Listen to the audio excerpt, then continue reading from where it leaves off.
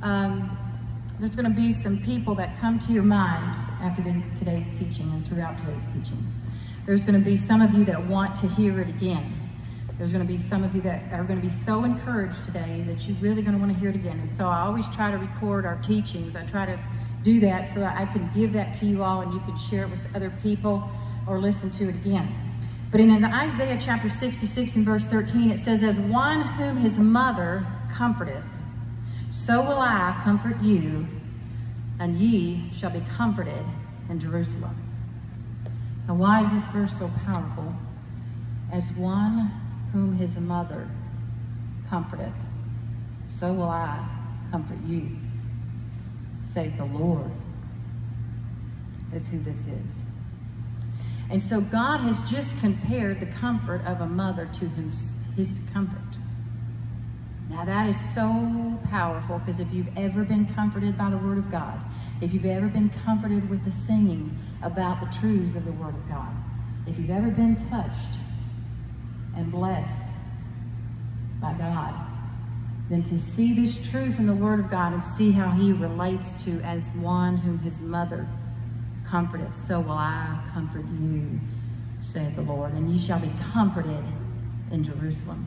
Now, when this is making this reference in Jerusalem, I don't want to get into all about the Old Testament, but I just want to tell you that in the New Testament, in the New Testament church, you are the Jerusalem, because you are the temple. That's what the representation of Jerusalem was here in this passage. It was where the temple of God was, and where the presence of God was. And so you are the temple of God. The Bible tells us in 1 Corinthians, "Know ye not that your body is the temple of the living God?" So when we see this comparison as mothers, some of you are saying, "Well, you know what, I'm not a mom." Some of you might say, I'll never be a mother. Or some of you might say, "I don't really like that name, mother, because of my experience." But I want to share something with you. The definition of mother is a woman who nurtures a child. And I dare say, probably no one is void or exception to that. Have you ever done something for a child? Ever taken them somewhere? Have you ever bought anything for one? Have you ever fed them or cleaned up after them? Worked in the nursery? You, my dear, are a mother too. And as one whom his mother comforted, so will I comfort you, saith the Lord. And you know what I found? That God is really profound in his truths and in his teachings. Do you all know what I found? I found out that 86% of nurses are women. I want you to stew on that just for a second when you think about women and you think about mothers. Because the act of a mother is simply nurturing a child. And we can all do this. But I want you to think about this statistic of 86% of nurses are women. We are nurturers, ladies. And when God makes this representation in his word, it is a powerful, powerful truth. I'm not going to read every single text today for sake of time, but I am going to make reference to them and what they teach us about the comforter of all comforters. So if you know the Lord Jesus Christ as your Savior, I want you to know that you have that comforter within you. But you also still have your physical mind, right? So sometimes our minds play tricks on us. Have y'all ever dealt with anxiety or depression or any kind of like a worry or fear that just kind of like overcame you and your mind just was playing tricks on you? You thought worse things were happening, worse things were coming. I can tell you that we could probably all raise our hands because our minds will do this, play tricks on us. But you know what? You have the Holy Spirit of God inside of you if you are Christ's child. And that Holy Spirit, the Bible teaches us, many things about, we're just going to look at 7 things very briefly today about these things about the Holy Spirit. First one is in 1 Corinthians 3:16. So that's where it tells us that he dwells inside of us. That means he stays. Moms, they should always know you're available.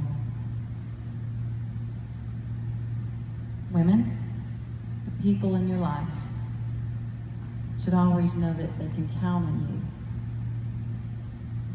you, that you're available to them, that you will stay. You will be that for them. The Holy Spirit does, and we should. And in John 14:26, it tells us that mothers are teachers, that the Holy Spirit is a teacher. And so I think about the Holy Spirit being a teacher, and it says a teacher of all things. I think about how mothers, don't we teach? We instruct. We educate. We coach. We counsel. We mentor. We guide. Do we not? You didn't know that there were so many things attached to you. So when you think about the Holy Spirit, the comforter of all comforts, and these verses teaching us about the things of the Holy Spirit, and when God says in his word in Isaiah 66:13 that there's one whom his mother comforted, so will I comfort you, then we see these correlations as women, don't we? In 1 Corinthians chapter 12, verses 7 through 11, it tells us that the Lord gives us gifts. That the comforter of all comforters gives us gifts. You know, there's not a greater gift that you can give to another human being than the gift of eternity and that soundness, that perfection that we find in Jesus Christ. You know, we made these recommendations today, didn't we? But how much greater can we recommend our Savior to our children and our grandchildren and the people around us in our everyday society of what he has done for us, to recommend him? In Ephesians chapter 1 and verse 13, it tells us that we are sealed. And you know what that means? We're sealed by the Holy Spirit, because I'm speaking about these attributes of the Holy Spirit. And the Holy Spirit seals us. You know what he's doing when he seals you? He's marking you as his. Your identity as a child of God, you've been marked by his Holy Spirit.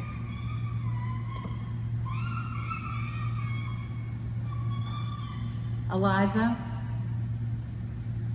I marked you because I chose you. Heidi, Taylor, Karen, your identity, Eliza, is mine. You're mine.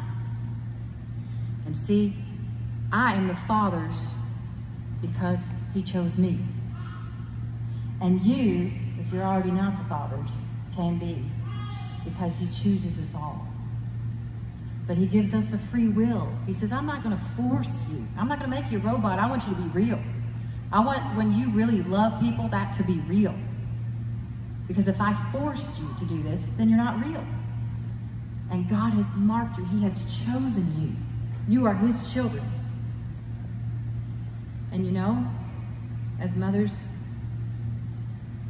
and women of the society, they should know that is somebody I can count on. That is someone I can turn to. In Romans chapter 8, verses 26 and 27, it tells us that the Holy Spirit is our intercessor. Do you know what an intercessor is? It's an advocate. It's somebody that works on our behalf. And in that scripture, it says that we don't even know the things that we need, so the Holy Spirit goes to the Father, God, and asks for those things for us, for his people. Moms, do you advocate for yours? I know you have. If you have children, or if you have other people in your life that you are nurturing as women, you are there for them. We advocate for them. And you know what I was thinking about this fact is that passage of Scripture tells us that we don't even know what we need to ask for, and the Father, through the Spirit, through that great Comforter, takes care of it for us and asks the things that we don't even know we need. And so one day I was out and I have this illustration. I think it's going to help that to be driven home. I was out in my daughter Taylor's little workshop. She likes to restore furniture. And I was out there with her, and she had this glass jar, a mason jar out there, and it was full of sawdust. Now, if you know my Taylor, you know she is a perfectionist, and she don't have anything out of line. She don't have stuff cluttered up and everything else. And I'm like, well, why do you have a jar of sawdust out here in your shop? And she says, you know, Mom, she says, I take that sawdust and I mix it with some stuff. And she says, you know, when I find a piece of furniture, a lot of people don't see what I see. I know I can feel that crack and fill that hole with that mixture of sawdust.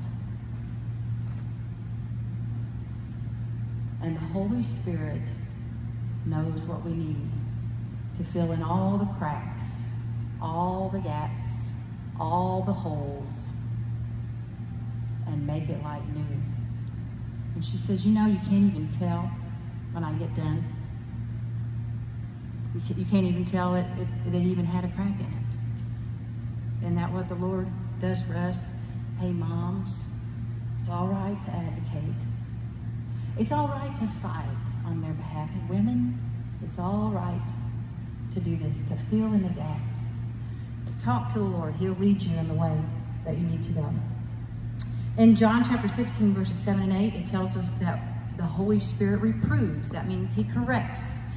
Look, whom the Lord loveth, he chasteneth. He's not backing you, and he is not doing evil deeds to you. No, this world has plenty of that to offer on its own. But to reprove means to correct, to instruct, right? This is what the Lord does for us. You know, I may have shared this with y'all in one of my other teachings, I don't remember, but I have a daughter named Maylee. She's the one that didn't end up making it today. And when she was 2 years old, I tell you that she still is the strongest willed child that I have. See, she really is. Y'all got them, the ones that are really strong willed. They are, and not in a bad way, right? I mean, when they were little, it was tough, wasn't it? But when she was 2 years old, she was a strong willed child. And she was walking out of the store with her dad, the grocery store one day, and he was holding her hand, and she decided, I'm gonna take off. Because I see the car, or whatever she saw, she wanted to take off, and she took off. She got away from his hand. And she took off out into as they came out of the grocery store, right into the parking lot at 2 years old. And her dad went over there, and he says, no, Maylee, and he pulled her back. And it broke her heart because Dad never had to correct her. It was always my job. Thank you very much. Y'all know what I'm talking about. But he had to correct her. And it just broke her heart. But you know what that purpose is of correcting? Is for safety, to benefit, to bless, to keep, to hold you. You see, your God hasn't made you to be a robot. No, he didn't make you to be perfect and praise him all the time and everything that he maybe would enjoy to see you do. He gave you free will. But he, as your loving Father, will correct. Oh, he will. And he's so gentle about it. You know, there's things that we blame the Father for, but he deserves no blame at all. Because we have an enemy. See, we learn this in physics. There's an opposite to everything. Just like nighttime, there's day. Just like good, there's evil. Right? So we need to remember this in our lives and not be blaming the Father for things that he has not done. Because he is there for you. And he loves you. And he will correct you. But I want to go ahead and turn to this last passage as we close on this 7th point about the Holy Spirit and relating it to us as women, as mothers. We're turning over to 2 Corinthians chapter 5, and I'm going to read verses 17 through 21 in 2 Corinthians chapter 5. This is a beautiful passage. I know the train is passing. Can you all hear me back there? Diana, can you hear me? Okay. 2 Corinthians 5:17. It says, "And all things are of God, who hath reconciled us to himself by Jesus Christ, and hath given to us the ministry of reconciliation.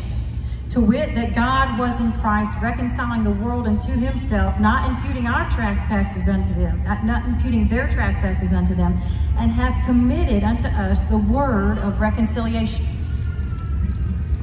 Now, then, we are ambassadors for Christ, as though God did beseech you by us. We pray you in Christ's stead, be ye reconciled to God." Be ye reconciled to God, for he hath made him, who was that? Jesus Christ, to be sin for us who knew no sin, that we might be made the righteousness of God in him. In this closing time, ladies, women,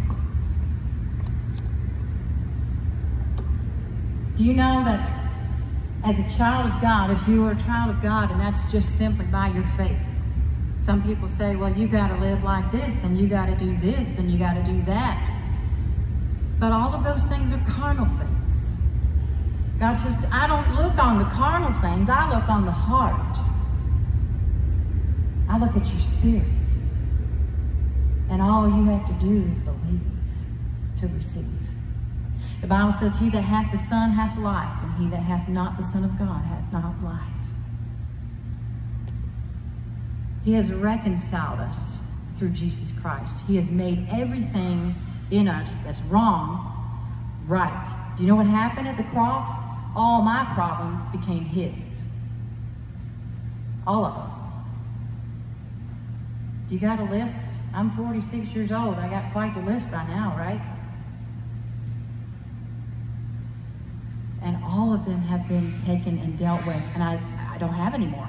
They're not mine. Jesus took them all. He has reconciled me. He has restored me and made me right with my Father. Now, I don't know who this is for, but the Lord has put it on my heart for days now. And it's a very different kind of thing to share. But it's my first memory. And the Lord says, I want you to share this with you all. He's put it on my mind to share. It's my first memory. And it's very simple, and it goes like this. I'm in a sandbox when I was probably 2 or 3 years old. And I was outside, alone, I thought. But I wasn't.